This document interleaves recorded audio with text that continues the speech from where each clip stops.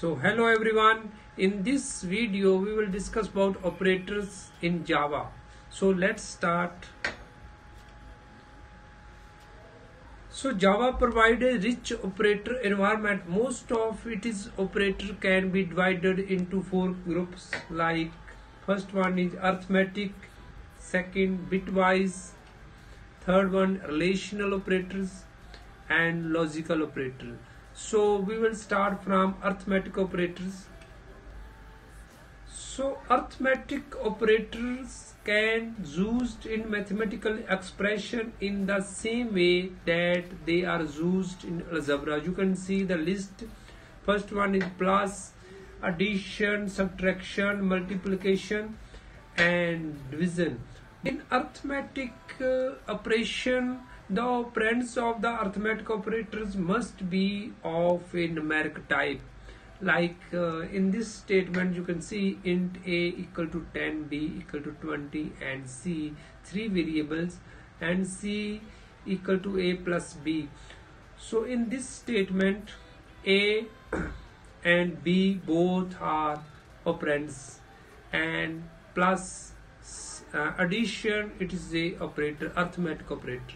You cannot use them on Boolean types, but you can use them on char types, since the char type in Java is essentially a subset of int. So let's see in practical session.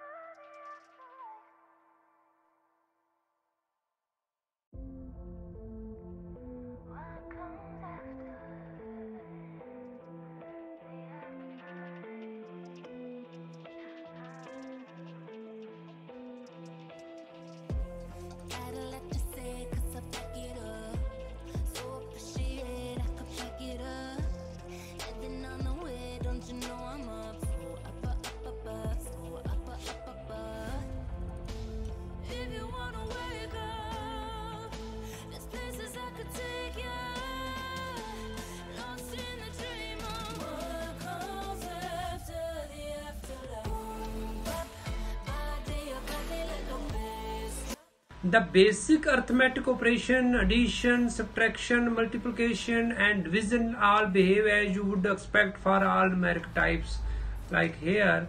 And the unary minus operator, here you can see minus d negate its single operands.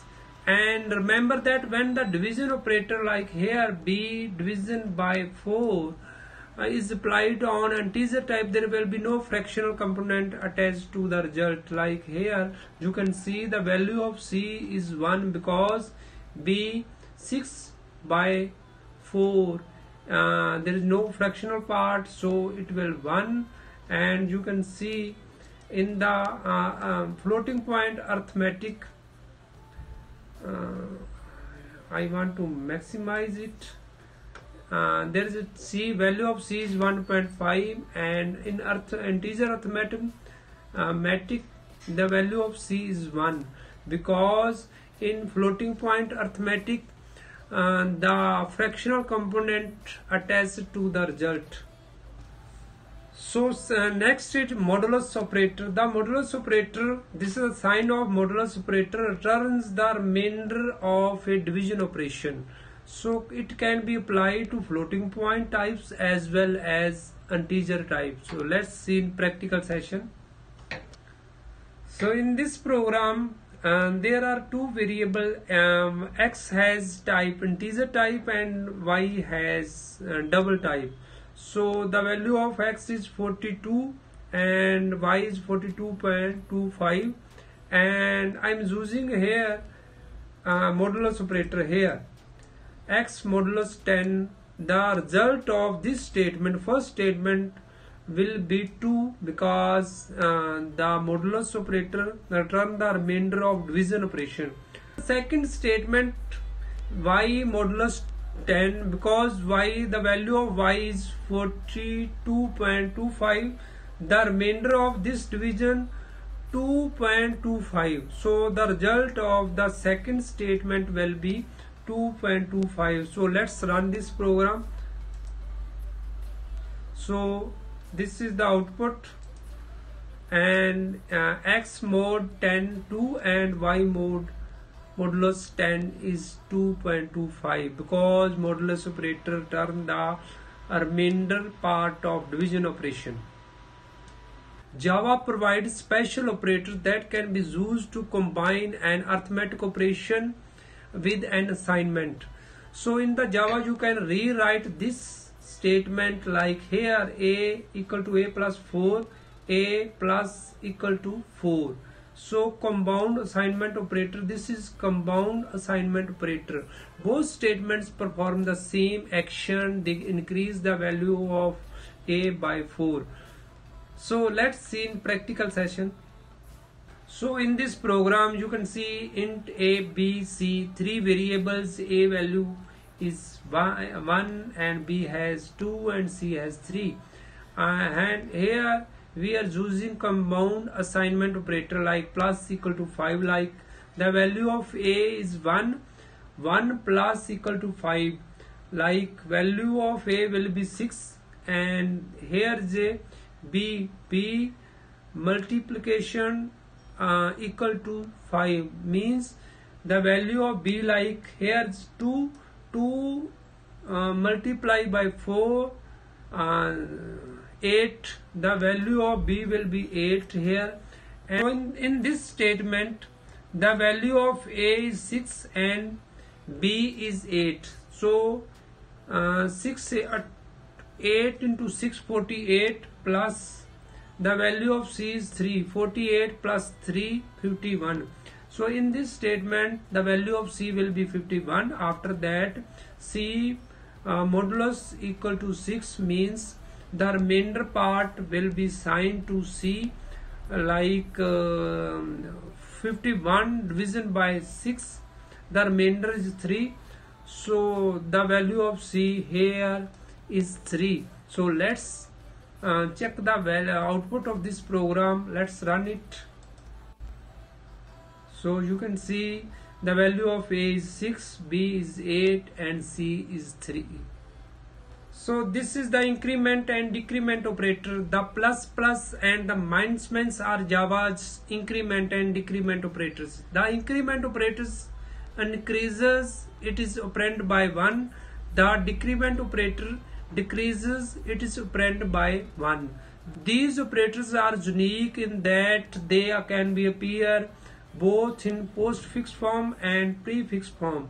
So this is the postfix form, like in postfix form they follow the operand, and in prefix form where they precede the operand. This is the prefix form, this is the postfix form. Okay, so here you can see in the slide x equal to 10 and y equal to plus x. This is the increment operator, prefix increment operator. So in this case y is set to 11 as you would expect, because the increment occurs before x is assigned to y. So in this case x equal to 10 and y equal to x plus. This is the postfix increment. So first the value of x is obtained before the increment operator is executed. So the value of y is 10. In this case the value of y is 11. In this case, this is the case where prefix increment, this is the postfix increment. Of course in the both cases x is set to 11. So in this program again a, b, c, three variables, and here in this statement c equal to plus b.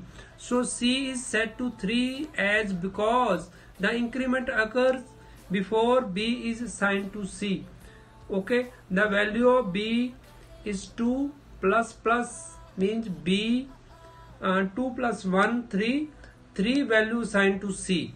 Okay, and in this statement the value of a is obtained before the increment operator is executed. So the value of D is 1.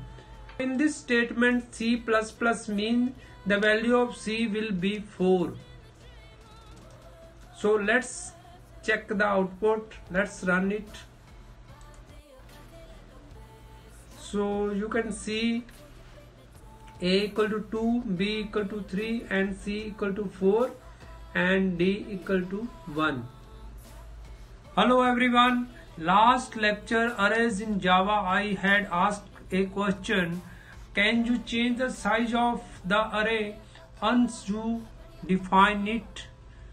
The answer is you can't change the size of the array once you define it. So today's question is, what does mean in Java? What does this symbol mean in Java? So please give the answer in comment section. Otherwise I'll give answer in next video. So I hope you have enjoyed this video. See you in the next video.